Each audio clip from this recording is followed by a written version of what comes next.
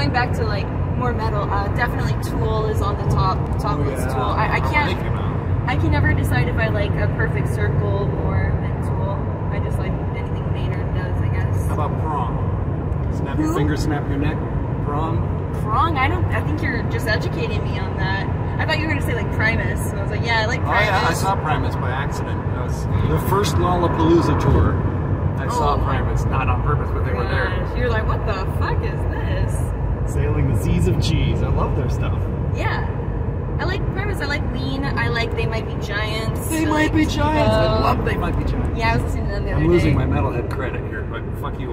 My first concert I ever saw was Iron Maiden. My second concert I ever saw was Barry Manilow.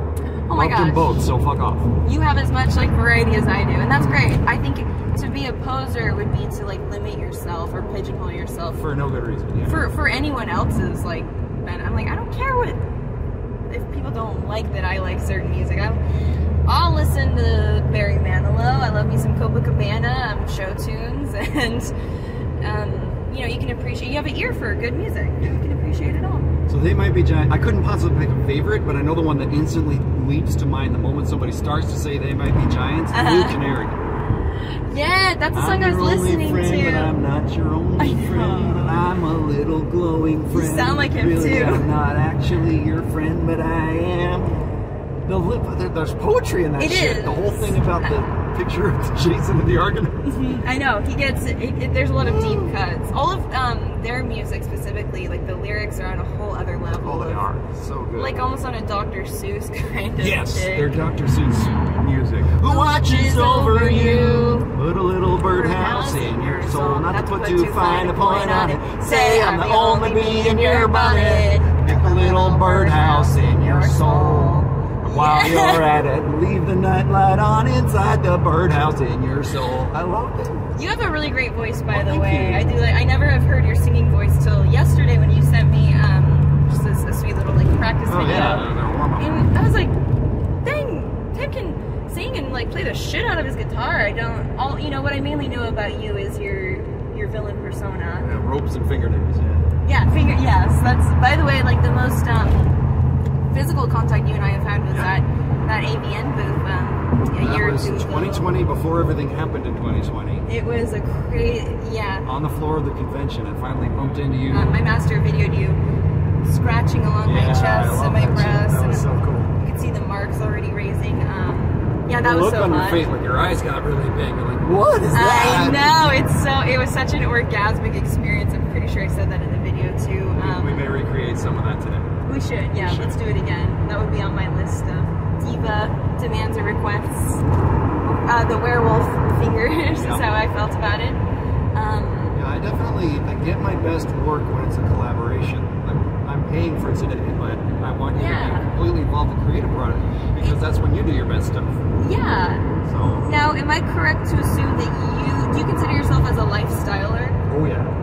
Same, and that's why I figured we're gonna hit it off because this is like what we eat, breathe, and sleep even when the camera's off. I found the adult entertainment world about 3 months before I found the BDSM lifestyle world. Yeah. And I've been deeply enmeshed in both ever since. When did that journey begin for you? Really Yeah, what decade? Tim Woodman sprang into being in April of 1996. It's a good year. I bet it was a good year for that too. It was, like the BDSM community. Anytime you join the community, you don't know the backstory yet. So all that drama and shit, you don't see that. You just see the sparkly leather spanking stuff. It's Disneyland. Yeah, you're like, this is great and nothing will ever go wrong. We've all got it figured out. And then you start hearing mumblings about this guy and that girl and all the drama. But yes. So, and within the BDSM community, you do find your own like family, like your own fetish family within the larger like world of that. And I always felt like ours there's been some overlap, so I am really excited for us to take this next step. This is going to be a lot of fun. It is.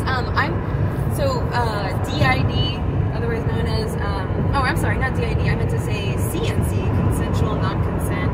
For some reason, I was thinking of dissociative identity disorder. That's my favorite fetish. No, just kidding. Consensual non-consent is my #1 favorite thing to play with in my private life. I'd love to do it more in my professional life, but you've kind of got the niche, you know. You have to be willing to not make money. Yes. But yeah, so. Oh, well, I'm happy that you stuck with it because someone's got to do it. The consensual non-consent. There is an audience for it. There is, and the hypocrisy that you get to do that, like, people don't watch Game of Thrones necessarily just for the political intrigue. Just for the wig budget? No, yeah. It's for the... And okay, yes, the plot and all of whatever else, and whatever, is it Sons of Anarchy or whatever else, those are all the same thing. Clan warfare with your choice of motorcycles or broadswords. And with the spectacle, yeah. And yeah, the plot and the intrigue is there, but when the characters die, that's part of why you're watching them. Yeah, for it's that like visceral thrill, whether it's the good guys who get to be sad about it or the bad guys that finally get theirs. And they get fucked up. That's part of what turns you on, whether sexually or not, it turns you on. And all of those rape scenes that they get away with because it's not graphic, fuck off. Yeah. We're being honest and therefore not getting it. It's still a performance. We're still watching it with your dick in your hand. Punished though for being forthcoming about it. Like the American society is like the FCC or whatever saying like, don't you dare like be upfront about or like transparent about what you do. We want you to be focus on the violence. That's not going to harm anyone to you. It's hard enough to make porn with all the restrictions, but then to make violent and or fantasy non-consent porn. Yeah. You're a niche within a niche, and it's tricky. And I'm never going to get rich doing it, but I have satisfaction. I love my art. Yes, it's something that you enjoy doing. It doesn't just totally feel like the monotony or like let's just get through it and get a paycheck. We have fun with these fantasies, and there's no reason you can't. I mean, it's a very human. Let's be honest. It's like it's within all of us.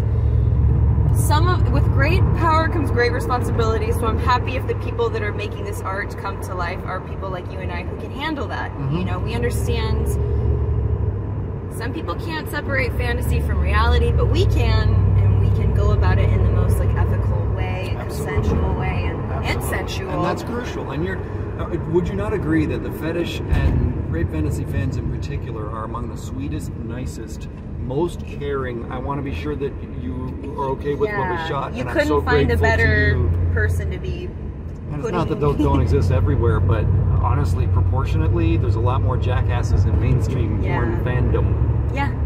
I say that about normies in general, whether it's like a mainstream, like we're talking about an industry or just society. And actually, I wonder if your ears were burning, because on the way here, I was explaining to my master, I'm like, yeah, you remember Tim, he's a dear, he's a friend. I'm like, it's that age-old tale of like, they're casting like the sweetest gentleman in the role of the villain, and that's just how it goes. You don't want a real jerk doing that job.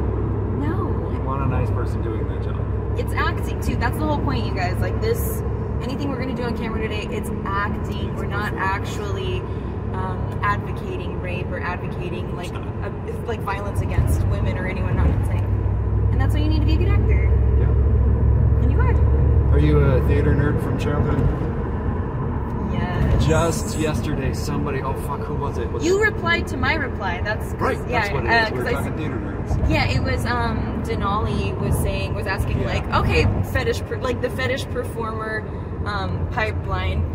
Yeah. Or rather, reverse that. It was like you all start out as like drama nerds, and then you get down the pipeline, you end up a fetish performer. Yeah. Or you were in ballet, or both.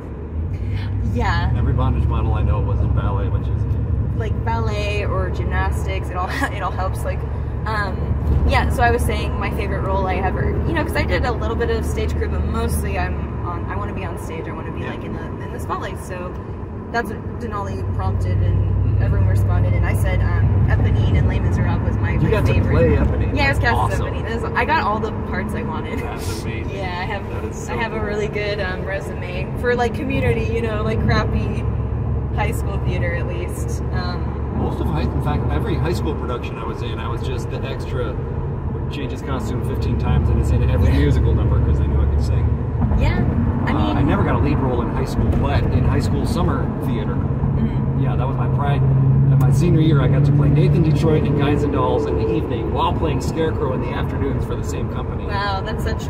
Look at that versatility. We love to see it. So yes, I've actually sung If I Only Had a Brain. With straw on my face. I want to see you as Scarecrow. I have such a crush on Scarecrow from Wizard of Oz. You'd make a wonderful Scarecrow. I thought I did. I was lanky and flopped over an awful lot.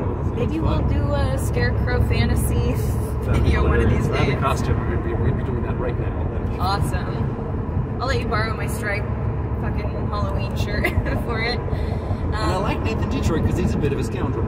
He is, right? Yeah. He's a great part to play. Guys and Dolls is a classic. I think It's great stuff. We just watched it again not that long ago. every high school has their day doing that play.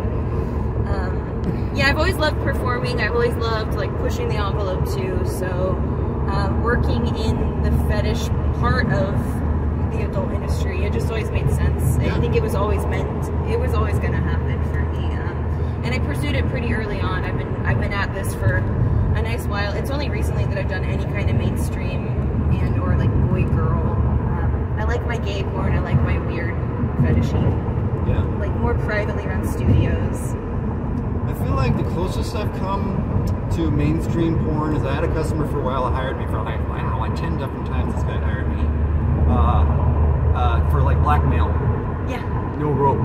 He was like, would you be willing to do a thing without any rope in it? I'm like, nobody's ever asked me that. Yeah, you're like, I can do rope. Yes. Yeah, like, and he just likes the the older man in power and the snotty young heiress blackmailed for a fortune or whatever. Great. And I'm like, well, I guess, sure. And I did, and that was still fun because it's still storytelling and performance. Yeah, you're like, I can take on any role. Like, don't worry about that. It just hadn't occurred to me. I'm like, oh, who would hire me for mainstream porn? What are you talking about? Yeah. That was the one, yeah. Yeah, that was, I mean, that's still pretty taboo, though. Oh, yeah. The subject matter, I mean, but blackmail's so hot, too. Oh, yeah. I love that shit. Oh, yeah. I'm always like, I wish I was blackmailed in real. No, I don't. No, I don't. Let's just stick to... Let's do that where we can enjoy it safely. And where we can, like, call it off at the end of the day. Yeah. But it is something very horny.